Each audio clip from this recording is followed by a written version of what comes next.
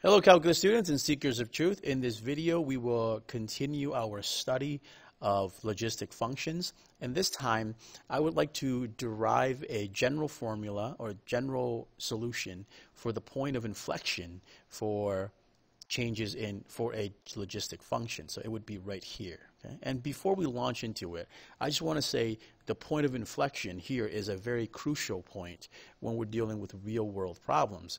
For example, if you look at, let's say there was an infectious disease. Initially, not many people have it. Then lots of people have it. It grows exponentially. But when we reach the point of inflection, that's when the number of people who are infected are still growing, but they're growing at a decreasing rate, and where the number of people are, the population of the people who are infected is kind of leveling off. So there's kind of a stability that occurs after we get to the point of inflection. Okay? Now, in the examples that we worked through earlier, we know that if this was 100, then this would be 50, right? If you look at the previous video.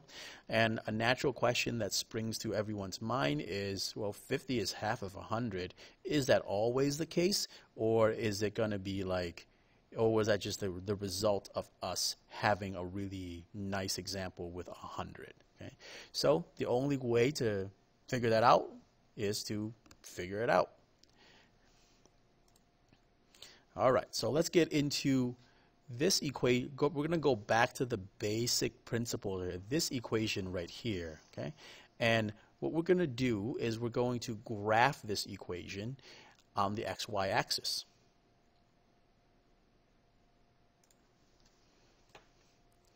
So here's the equation right here, and if we are going to graph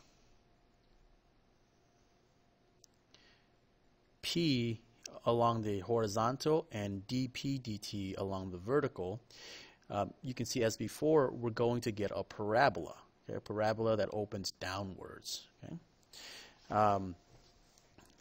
Where are the x-intercept? Well, 0 is going to be one of them, right? So if we set this equal to 0, we can see this work here. Whoops. This is 1 minus p over k. And then we can separate it, right? 0 equals r times p, and 0 equals 1 minus p over k. So here, if p is equal to 0, that's going to be one of our solutions. And again, this is going to be a open circle because the population isn't ever 0. And over here, when we solve this, p over k is going to equal to 1. And so p is going to equal to k. So here, another open circle. This is going to be equal to k. And the halfway point between 0 and k is k over 2.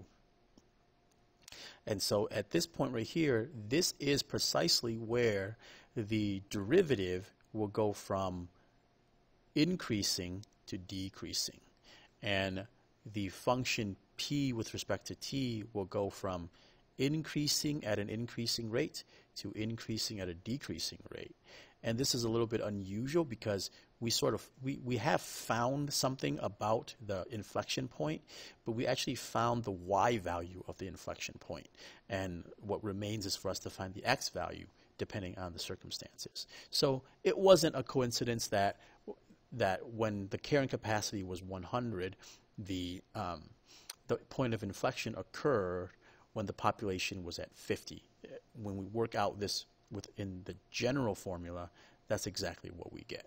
Okay, so very nice update here to our list of information about logistic functions. They are either always increasing or always decreasing. The always increasing is by far more common.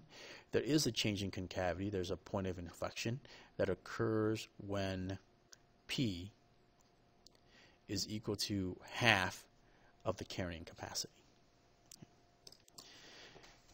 As always, thank you for watching. Keep working hard and have a wonderful day.